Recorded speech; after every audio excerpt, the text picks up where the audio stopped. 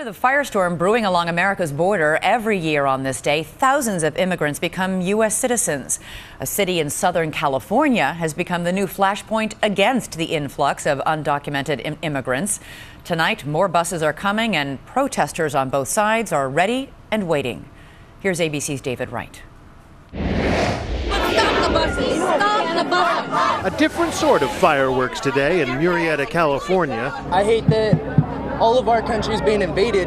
This week, protesters here blocked several busloads of undocumented immigrants. They hope to do so again today, but the anti-immigrant protesters were outnumbered 3-1.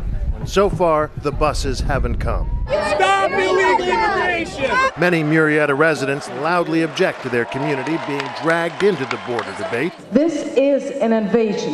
Why is the National Guard not out there? People probably believe that this is a xenophobic, racist group of folks down here.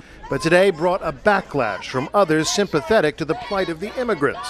I'm here to support the children. I feel really bad that they came a really long ways and all of this hatred is directed towards them. It's not their fault. Please raise your right hand. Today, at a ceremony for new citizens in Washington, D.C., the president made no mention of the anger across the Southwest. The basic idea of welcoming immigrants to our shores is central to our way of life. It is in our DNA.